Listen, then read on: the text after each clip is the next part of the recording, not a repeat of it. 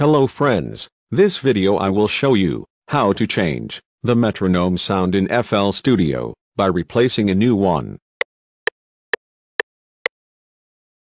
Let's start. First go to your FL Studio 12 installation folder. Go to Data folder.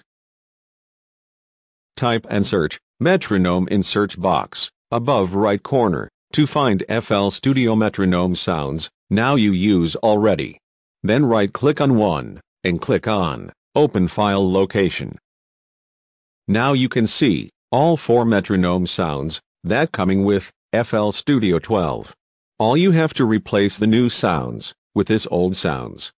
But remember friends, before replace any of this files, make sure to copy this files to another location in your computer.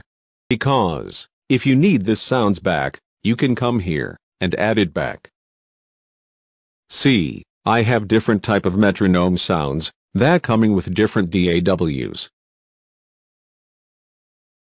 If you need, inbox me on my Facebook page to get them to your computer.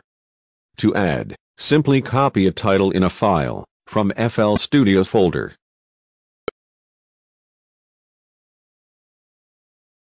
Then rename it in new metronome file, like I'm doing right now.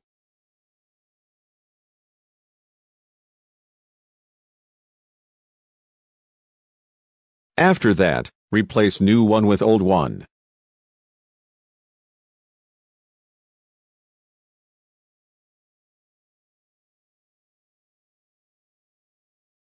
Close and reopen the FL Studio to see the changes.